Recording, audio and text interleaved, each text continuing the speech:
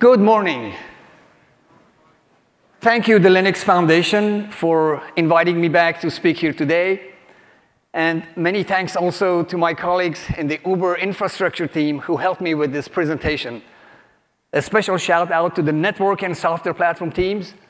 I'm just here to talk about some of the great work that our teams are doing to build and manage a software-defined infrastructure at Uber scale.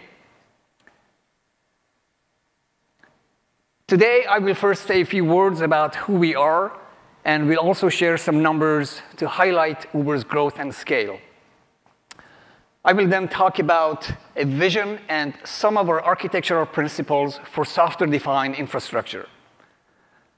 I will follow on by giving a few specific real-world examples of how we leverage software for automation in the infrastructure. And I will conclude by providing an end-to-end view of our global network. Who is Uber? Uber started in 2010 to solve a simple problem. How do you get a ride at the push of a button? A few years later, Uber was already operating in hundreds of cities around the world. By late 2015, we completed our 1 billionth trip. And in about 6 months later, we completed the next billion. And less than a year later, Uber had logged over 5 billion trips. In 2017 alone, we completed 4 billion trips. And as of now, about 15 million trips happen each day in over 600 cities and in 78 countries. Users of our platform today include over 75 million monthly active riders, as well as over 3 million active drivers globally. So while these numbers speak to the already significant scale of Uber, in terms of the overarching opportunity, today, ride-sharing accounts for only a low single-digit percentage of total miles driven globally. In addition to our ride-sharing business, we have also been introducing new services that will continue to drive the growth of Uber. These and possibly new services in the future will also continue to set new requirements on our infrastructure in terms of scale, performance, resiliency, agility, and unit cost. So how do we make sure that our infrastructure can keep pace with such a rapid growth? The magic of the Uber app today is powered by a highly distributed software architecture that relies on a fault-tolerant and highly available infrastructure. For us, the only way to be able to deliver the required levels of performance and availability is through software and automation. And in order to fully achieve the benefits of software-based automation, we must and always strive to use open, standards-based technologies and avoid dependency on any single vendor across the entire infrastructure stack. This framework summarizes much of the work that we do on software-defined infrastructure. For us, a key enabler is to first build real-time or near real-time visibility into the infrastructure state. And then, leveraging that information, possibly augmented with additional insights from analytics and machine learning, we can then push the desired state of the infrastructure through programmatic interfaces. Now, let me spend a few minutes to put this into context and provide specific real-world examples of infrastructure automation.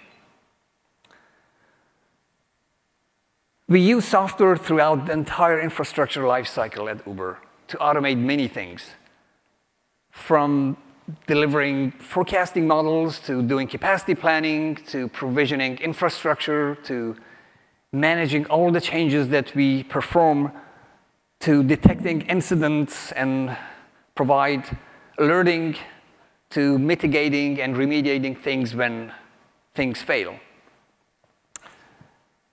In the interest of time, I will cover only 4 specific areas over the next few slides.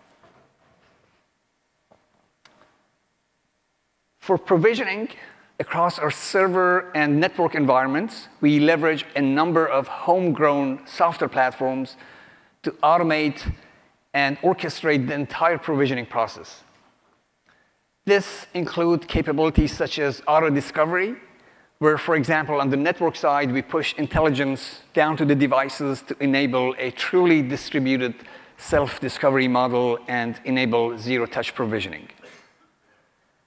This also includes auto-validation of the state of the hardware, for example, to prevent bad devices from going into production. For automated change management, we also leverage a homegrown platform that serves as the source of truth for the desired state of the infrastructure. This platform also enables our engineers to define the infrastructure state in a vendor-agnostic way through the configuration data. And it's the data that drives the device configuration generations, requiring no direct human interaction with servers or network devices.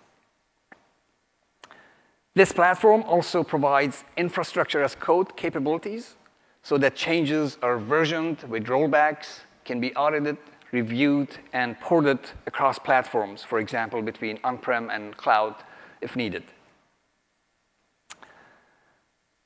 For auto detection, we leverage a distributed and highly available platform.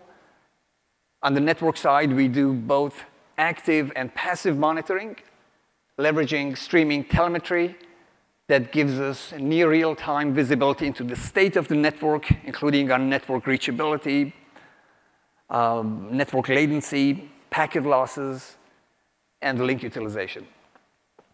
One area that we have found to be a little bit challenging in this space is the current vendor support for standard-based Yang models, and also lack of full support for OpenConfig. Auto mitigation and auto remediation are also areas where we heavily leverage software to improve our operational efficiencies.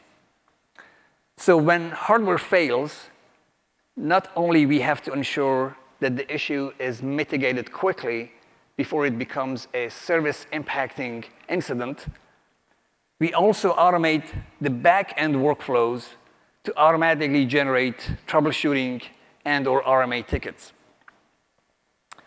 If needed, we can also do auto-diagnostic tests, auto-remediation tests, and perform failure prediction functions, for example, by monitoring specific metrics or by running specific playbooks.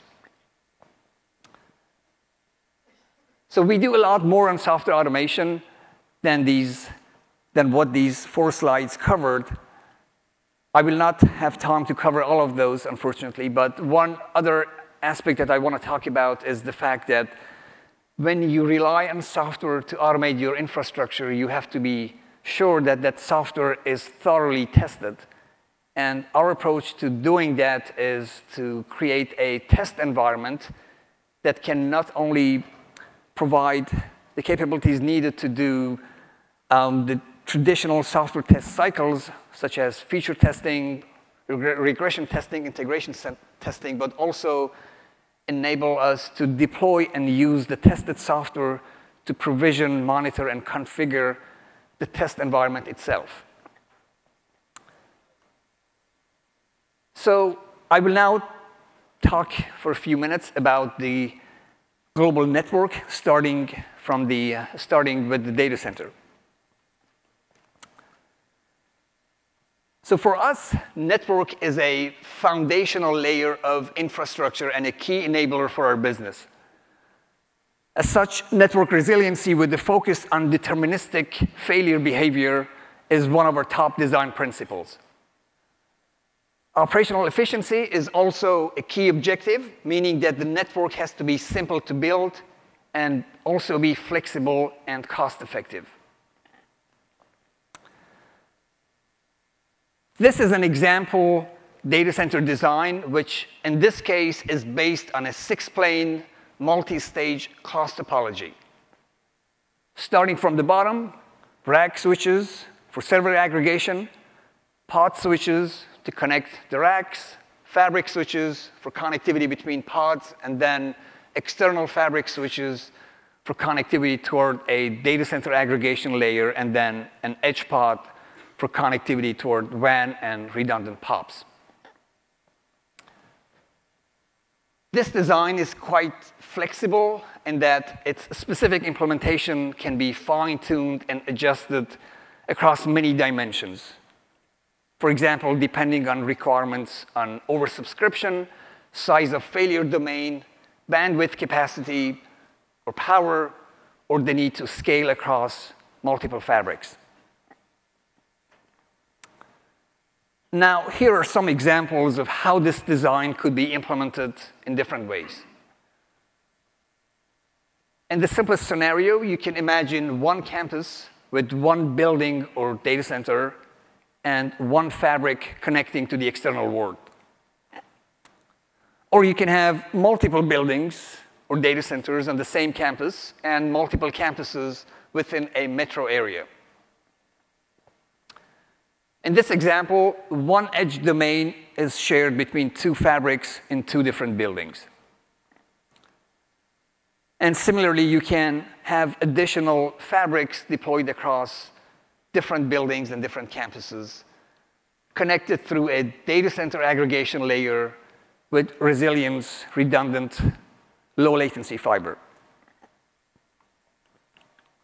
With this design, you can now have availability zones where each zone is an independent failure domain, which means that availability zones do not share a common physical failure domain, which could be a network hardware and the edge pod, or racks, or power or cooling. And once you have availability zones, you can combine zones that are in nearby physical locations, typically a few milliseconds apart, into regions. And from an availability perspective, these regions can now effectively function similarly to cloud providers' regions.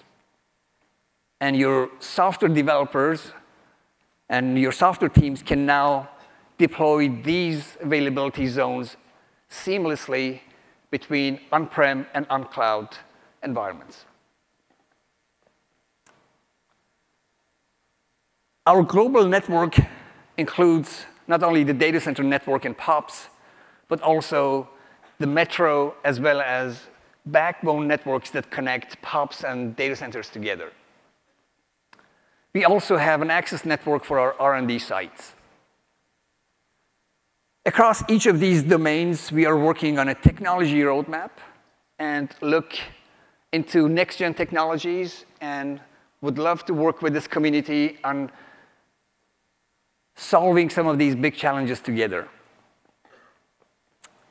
On the access side, we are looking into SD-WAN and next-gen capabilities to support full line rate crypto at 100 gig at the right price point. In the metro, we are leveraging DWDM for more flexible and scalable connectivity at the lower unit cost.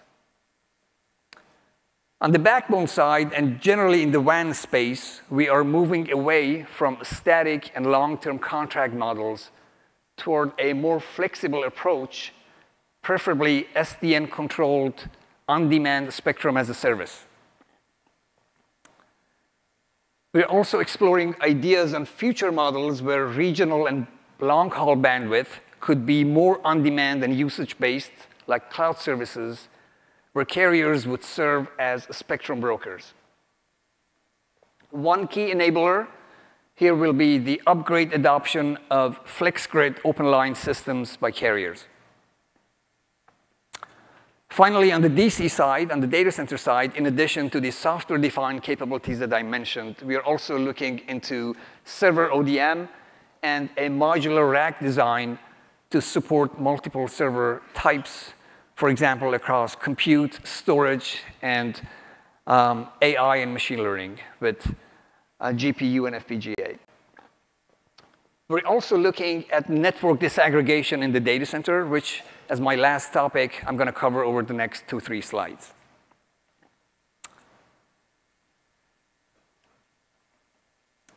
So with merchant silicon taking over networking, there's a great opportunity, especially in the data center space, to look into the disaggregated model to separate network hardware and network software. And with the great work that is happening in the industry, this model can not only bring significant cost savings, it can also enable a much faster pace of innovation, especially if you're considering building your own network OS versus leveraging a third-party NOS. This would also allow you to quickly develop features in ways not currently possible with the OEM model. There are certain considerations that have to be taken into account if you're considering adopting a third-party NOS or building your own NOS. First and foremost, you have to ensure that you get feature parity with this NOS solution. You have to think about the hardware abstraction, architecture, and design that works best for you. Should it be kernel agnostic, where introducing changes and adding support for new hardware can probably be less risky. You have to think about the code support model that works best for you. Should it be user-managed versus vendor-managed? And who should do the feature enhancements, the patches, the vulnerability management work? And also, you have to consider and ensure that the software has reached the level of maturity that can now be put in your production environment. And last, but probably most importantly, you have to make sure that this new solution is fully ready for operational deployment. With that, thank you very much for your time. I'm now happy to take questions.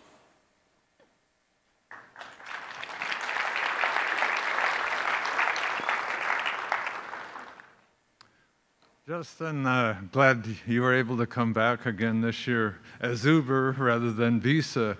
I was fascinated last year that you developed the plan for SD-WAN as a critical part of the Visa network structure.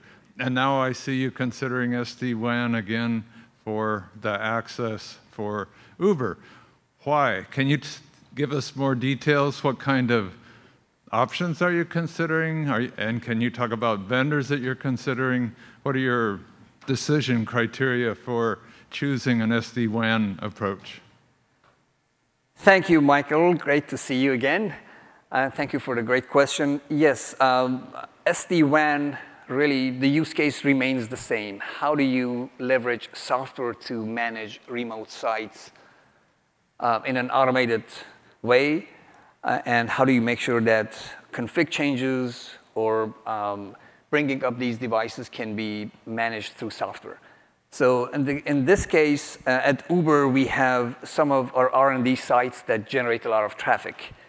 And some of the SD-WAN solutions that we have looked at cannot easily support 100 gig, if at all, and enable full-line crypto.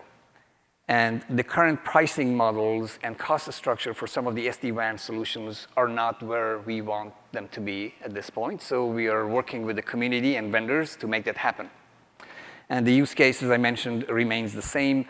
At Uber, we have a number of remote sites, and our teams are trying to find a way to be able to bring these new sites quickly and manage all the initial configurations through software and push the subsequent changes through software and manage the whole environment remotely in a centralized way through software. Thank you very much for your question.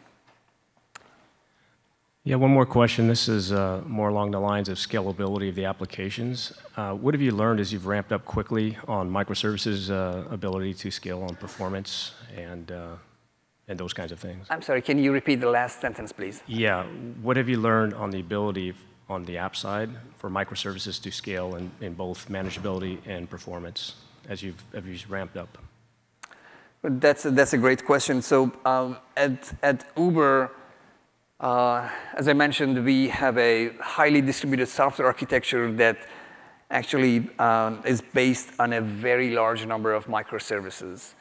And what we have learned from the network and infrastructure side is that, as I mentioned, these microservices rely on a fault-tolerant and highly available infrastructure. And a lot of the traffic that is generated in the data center is because of a lot of the kind of traffic exchange between these microservices. From our perspective, from the network and software platform perspective, we need to ensure that those requirements are well understood and that the infrastructure can actually support the growth of these microservices across different data centers, but also on cloud. So that's kind of my quick answer to your question. Happy to discuss offline after my talk. Please. Hi, Cliff Grossner, IHS Markit. Good to meet you. We just finished a study for the Open Compute Foundation, and I was wondering if you could give a little bit more color on some of the parameters and some of the considerations around the ODMs you're looking at for servers, some of the decision-making criteria, and also for white box. For example, are you looking at an Open Compute design or certified design that you might modify for yourself? That's a great question. On the white box, I can tell you that right now we are looking at ways to first enable a disaggregated model. So the roadmap would be from OEM to a network white box solution based on third-party NAS and commodity hardware, and then considering building an Uber NAS, possibly, depending on the use case and other factors. And then you can also imagine that the next and ultimate stage would be to do ODM on the network device, similarly to the work that is happening on the server side. I hope I answered your question. Thank you. Great. With that, thank you very much again, and thank you very much, Arpit. Thank you.